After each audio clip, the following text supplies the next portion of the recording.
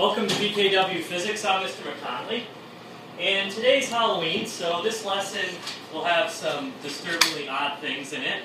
And I don't want you to be concerned. It's not like there's something wrong with me. It's Halloween. I'm just trying to make it entertaining for folks that are watching and the folks in the classroom. And this one also goes out to Travis, who is homesick today. So we're gonna do a net force problem here. And with this net force problem, I want you to imagine this person here pushing this crate. And of course, there's something in the crate. How do I know? Because it's leaking out. I am assuming this disturbed individual has recently murdered some people, and he's trying to get rid of the parts in the box here. And so what he's doing is he's pushing this box of parts across his yard. And he's getting really tired though, because this is very heavy. You know, people are very heavy. So he's pushing this, he's getting very tired, and he's going to take a rest right now and stop pushing. And there's some snow cover on the ground right now, so this box is going to slide to a stop on its own. But it's moving pretty easily because of the fact there's snow, so it's actually sliding on the ground. So here's the facts of what we know. This box here, let's have it weigh only, let's make it light, let's make it 20 newtons. So this has a weight of 20 newtons. And what else do we know? We know that the force of friction here is actually 2.4 newtons because it's a very slick surface due to the snow that I was telling you about. And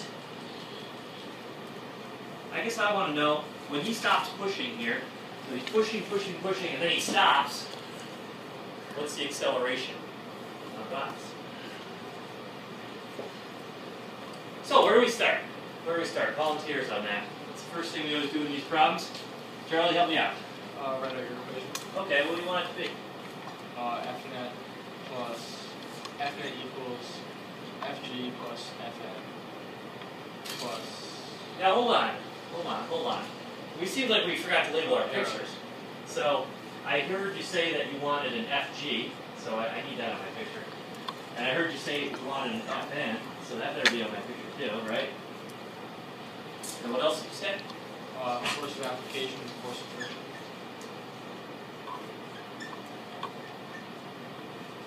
Force of friction, and since he's pushing it this way, the force of friction opposes the motion direction, so that would be this way. Is there an applied force? Yeah. He's letting it slide to a stop. No. So does that change your opinion? Yeah. Yeah. No applied force here. So all I got to add on the end is force of friction. Okay, so now the net force can also be equal to what? Mass. Net force, same as mass times acceleration, very good. Force of gravity, same as, Kristen?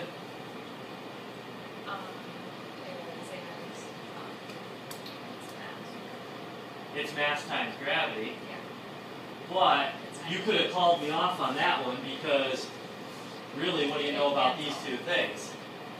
These two things are equal and opposite because it's sitting on flat ground, it's not hovering, or it's not being dropped, or something like that. So they're actually gone. And then the force of friction, I'm going to leave it as the force of friction because I was given the force of friction. Now normally in some of these problems we've been working on recently, I actually had to find the mu value or something like that, but in this case I gave you the force of friction, so boom, I can plug it right in. But I got a little bit of a problem here, because I have this information, and now I think I'm ready to plug in, because I really want to solve for the acceleration, but I don't have the mass. So what little sort of side problem do I have to do to determine my mass in this case? Ideas? So I'm wanting to know the mass. Can you see that in the video, the green? Yeah. Yeah. What am I going to do to get mass? What's the relationship between weight and mass? That's what I'm really asking you. How are the two tied together? Better look at your reference table. Take a second to find that. Weight and mass.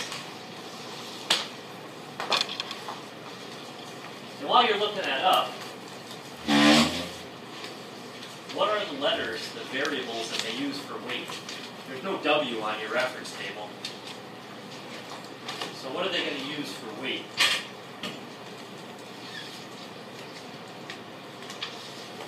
Find it there?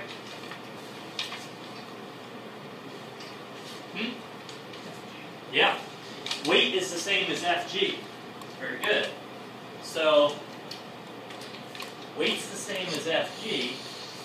So then what equation are we going to use if we're trying to get to mass? And we got FG. Go ahead and finish it. Finish your thoughts. What's the equation that ties mass and FG together? See it there?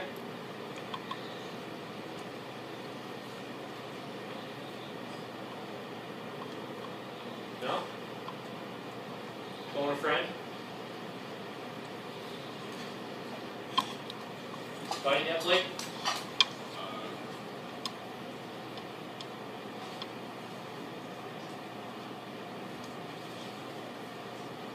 Gravity equals Fg over F. Yeah. So, if we need to know the mass, or we want to know the mass, we're going to rearrange this equation, and we're going to get that it's the force of gravity divided by gravity. So in other words, it's the weight, the force of gravity, 20 newtons, divided by negative 9.81 meter per second squared. Number is? It's around 2, but not exactly, I guess.